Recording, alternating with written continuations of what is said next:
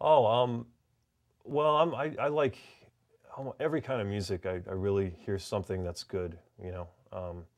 I guess it just depends on how you get turned on to things. I mean, I went to University of Miami, had a scholarship there, and I got lucky. You know, I had a scholarship. I couldn't read music. I didn't know anything about jazz, but I just try to keep an open mind and listen to the best of every genre has something really good and something really bad.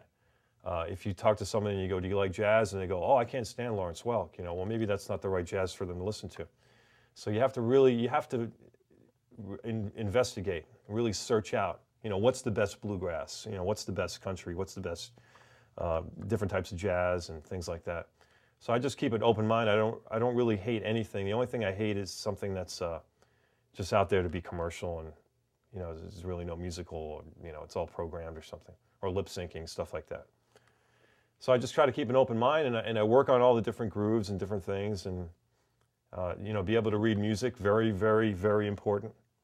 I haven't talked to anyone yet that said, I hate the fact that I read music. It's ruined my style. I've never heard that from anyone. I think it's just a communication thing, and you get to read more music and to be able to take last-minute gigs like I took Frank's gig. If you can't read music, you're not going to be able to do those things. There's plenty of great musicians that don't read music. I don't think the Beatles read music and they were writing great stuff. But I think it just adds, it helps you assimilate more things quicker.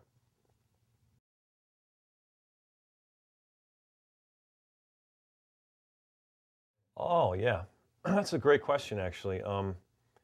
I think I make them sound really good. I compliment them. I think that's the main thing. I mean, you can take a great bass solo, and that's great. But if you take a great bass solo and then Billy Cobham takes a drum solo, and you're getting lost when he's taking his drum solo, he could care less whether you take a good bass solo. So I've always tried to approach it like the greatest compliment to me is if somebody leaves the stage and says, "Man, that's the best I've played in years." That means that I've made them perfectly comfortable. And it doesn't matter if they're a good player or bad player. If it's a trumpet player that's flat all the time, I want to make him sound like he's in tune. If someone is having a hard time on the drums, I want to make them sound like they're a great drummer. That's my role.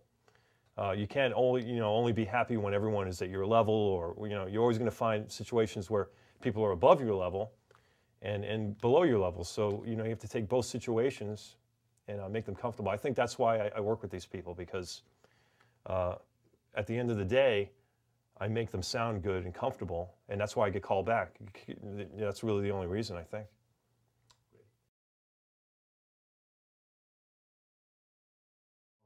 Oh, wow. It's a long list, very long list.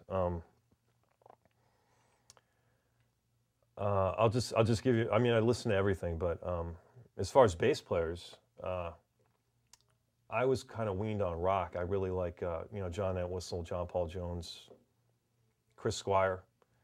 Those three guys had completely different styles, completely different sounds, and approached things differently.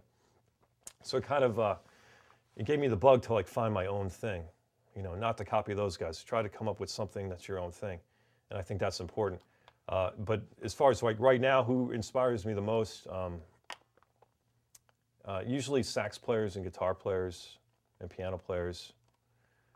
Michael Brecker and Bill Evans, of course. Chick, and not just people that I work with. I mean, just Charlie Parker. All that stuff is ridiculous, and that to play that on the bass is hard. It's hard to do. So that's kind of I look for them for inspiration. John Coltrane and Jerry Bergonzi and stuff like that.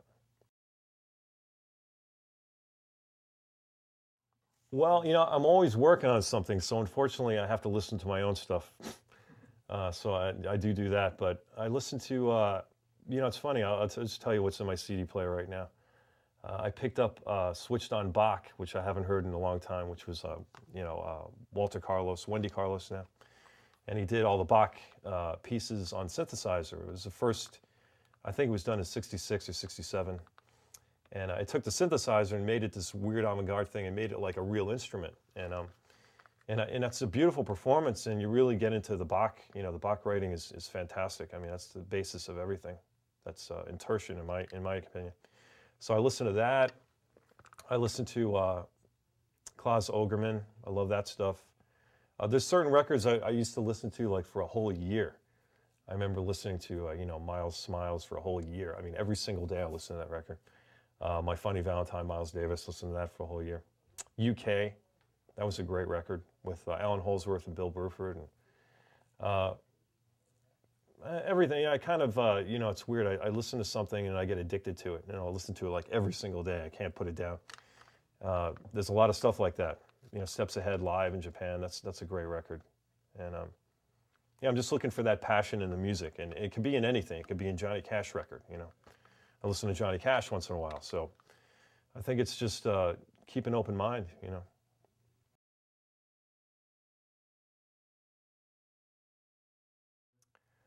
I'm finishing a record. It'll be mixed by October 10th. That'll be really great.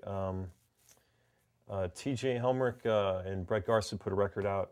It's coming out really soon, and that's a good thing. As far as activities, Bill Evans, I'm touring with him again starting in October for 5 weeks in Europe. I'm playing with Frank and Bali over the next couple weeks here in LA.